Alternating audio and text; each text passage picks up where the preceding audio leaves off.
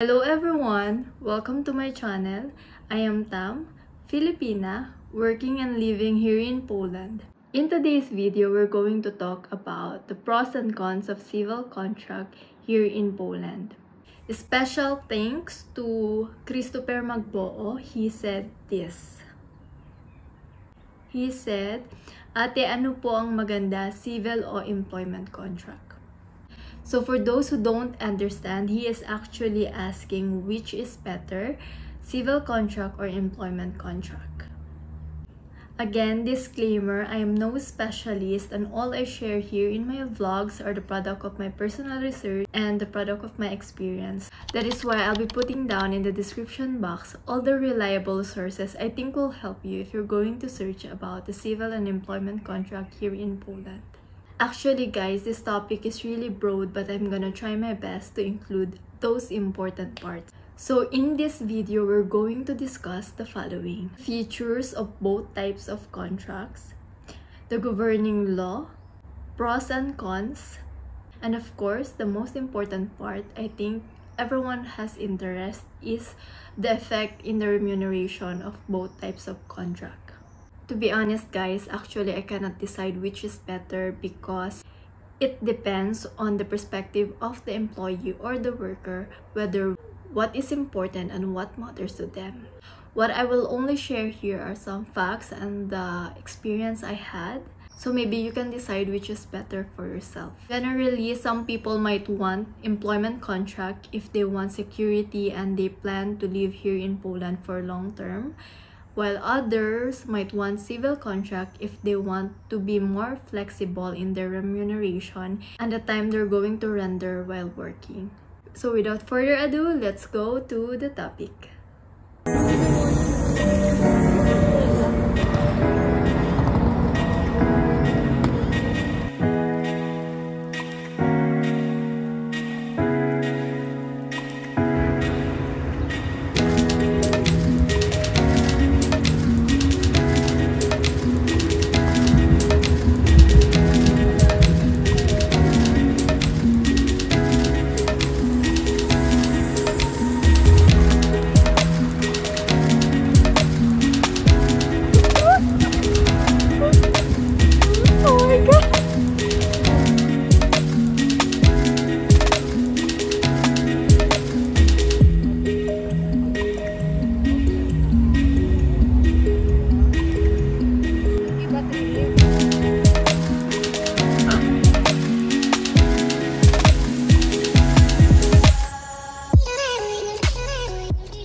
I would just like to ask a minute of your time to please like and subscribe and help me grow my channel so that we can also share more informative videos to other people. First one is the governing law. If your contract is under employment contract, then you will benefit from everything that is written in the labor law or the employment law in Poland. On the other hand, if your contract is under civil contract, then you will benefit from the Civil Code of Poland.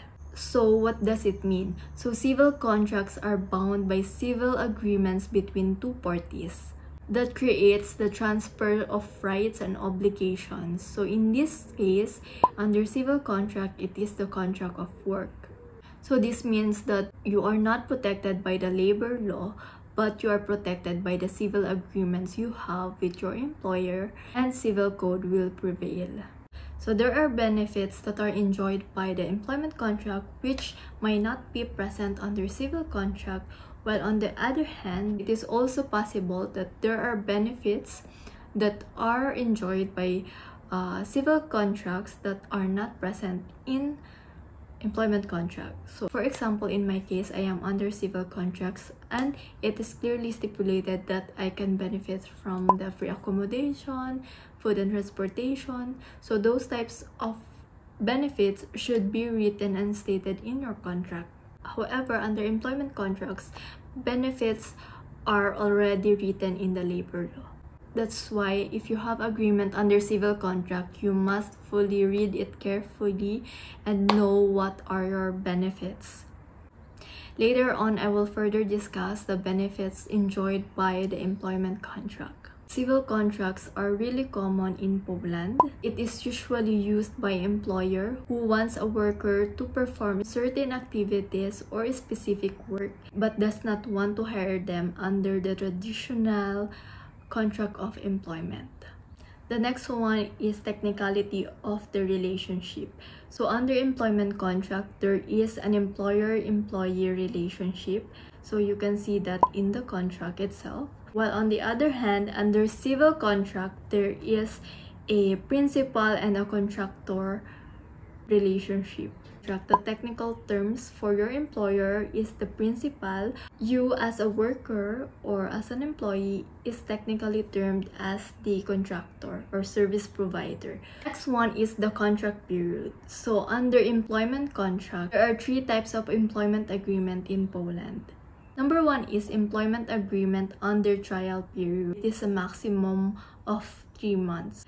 The next is employment agreement under indefinite period of time, meaning you don't know when it will end. Next one is an employment contract under definite period of time, so you will know when it will end. So for example, for 1 year or for 2 years or for 3 years.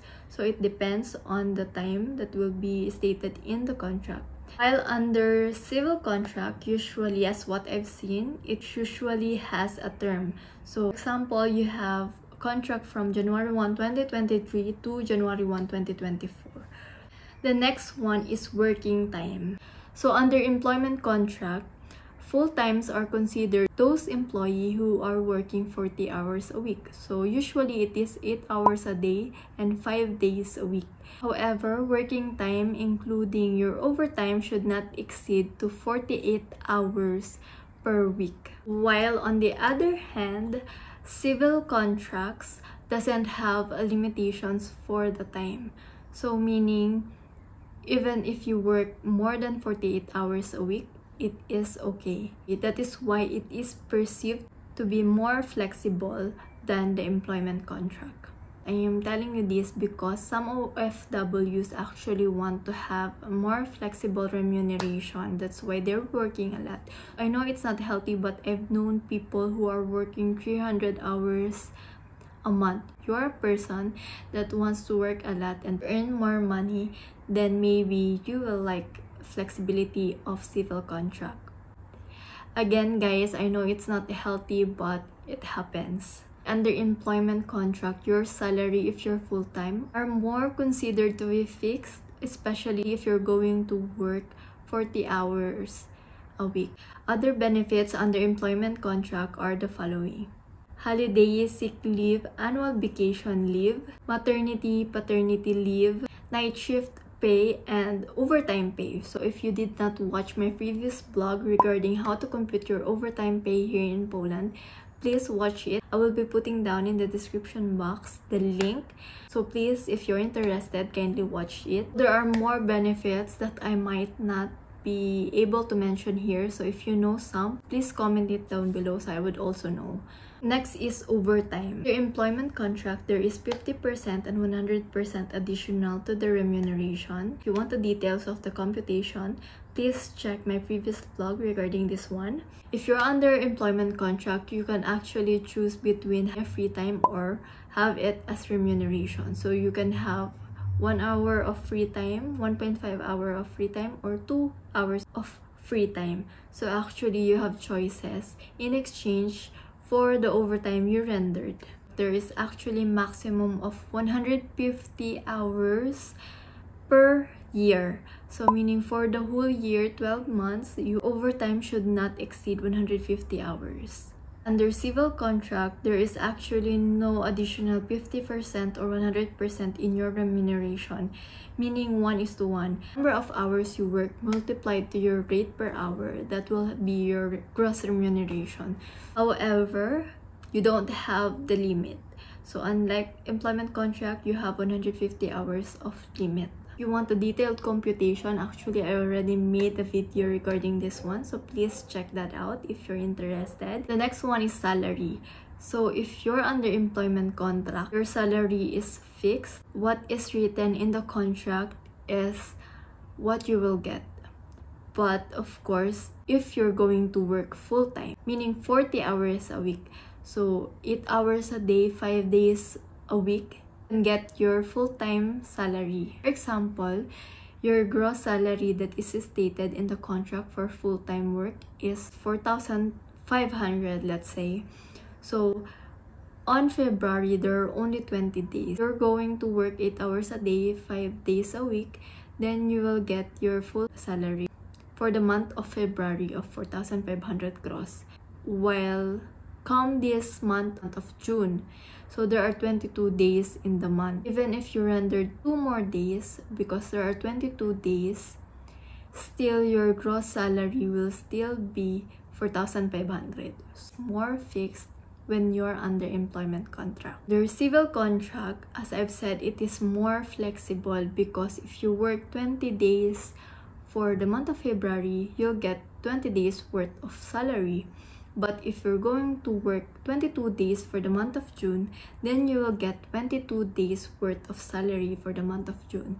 So actually, there's more flexibility. So the more hours you work are actually better for civil contract. The higher the salary you will get. Next one is termination. Termination under employment contract should be under labor law. So under labor law, there are different types of modes of termination of the contract. The first one is by mutual agreement. The second is regular termination with notice. The third one is disciplinary termination without notice. Fourth one is upon expiry of the employment contract. So for termination, there are actually notice periods. So this depends on the seniority of the employee. For those who work less than 6 months in the company, you can have notice period for 2 weeks. For those employees who work more than 6 months in the company, they should have 1 month notice. Those employees who work more than 3 years in the company, they should have 3 months notice. While under civil contract, termination should be agreed between the parties. Termination under civil contracts can be done, I think, even a day. So usually it is a week, but still it can be done within a day just by writing by one party that they want to terminate the contract. So generally it should be stipulated in the contract the way how the contract will be terminated. Additional information, the job search leave. So if your employer terminate you, you can actually take leave to find or to look for another job. If you have 2 weeks or 1 month notice, then you can have 2 days of leave. If you have 3 months of notice, then you can have 3 working days of leave. Additional information, if you're under employment contract, you are protected against termination if you are employee in your pre-retirement protection period. These are employees who are reaching 4 years from their retirement. The next one is if you are a female employee during pregnancy or under maternity leave. The third one is if you are a member of your company's trade union. If you like this video, please consider liking and subscribing, and please comment down in the description box what are your thoughts and your opinion regarding this video. If you find this informative, please kindly help me grow my channel by sharing this to some other people that might need this. Also, if you have other questions regarding Poland, please consider putting it down below so I can answer this in another form of video just like this one. Thank you and bye-bye! Ayan guys, tignan nyo, ginabi na po tayo sa labas. Ayan yung view ko.